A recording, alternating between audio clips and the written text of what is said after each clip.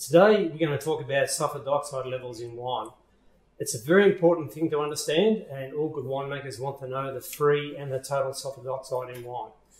This has been done for many years with a traditional technique known as the aspiration oxidation method, or the Rankine technique, and we've got one of those going here today.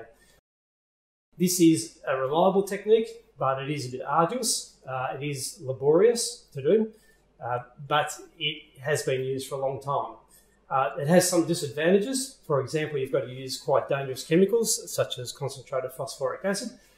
The glassware, if you break it, is quite expensive to replace, but it's used widely. However, we've worked hard for the last couple of years with our R&D team to come up with a better way of doing this, and we'd like to talk to you about that today as well.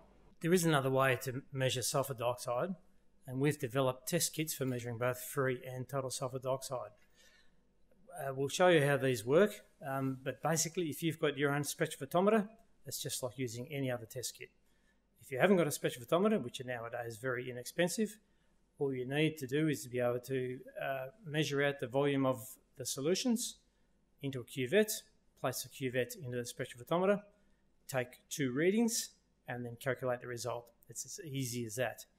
So there's no more dangerous chemicals, no more expensive glassware, and if you're already set up with a spectrophotometer, there's absolutely no other equipment you need to use.